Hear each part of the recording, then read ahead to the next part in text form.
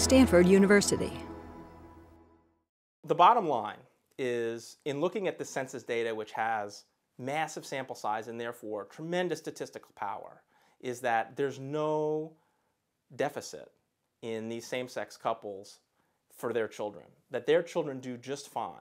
And this is a fundamental finding because this is something that people have been wondering about and haven't been able to find data for. So we're trying to come to bear to that and say, actually, if you look at the data, which is the best data that we have and maybe the best data we're ever going to have on same-sex couples and their children, the data show pretty clearly that their children do just fine. And instead of worrying about the problems of same-sex couples raising children, what we really need to worry about is getting the state out of the business of raising children and letting families do the job that they already know how to do. And the truth is, we've missed the point. The point is, all the families are doing a pretty good job. The group that isn't doing a pretty good job raising children is the state. The orphanages, foster care, the shelters, they're no substitute for family.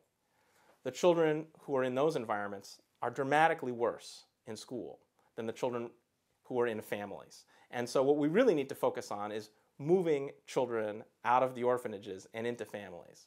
And the real problem that we have is not that gay and lesbian couples want to adopt kids. The real problem we have is that there aren't enough of them to adopt the kids who are in the orphanages and the shelters that we have.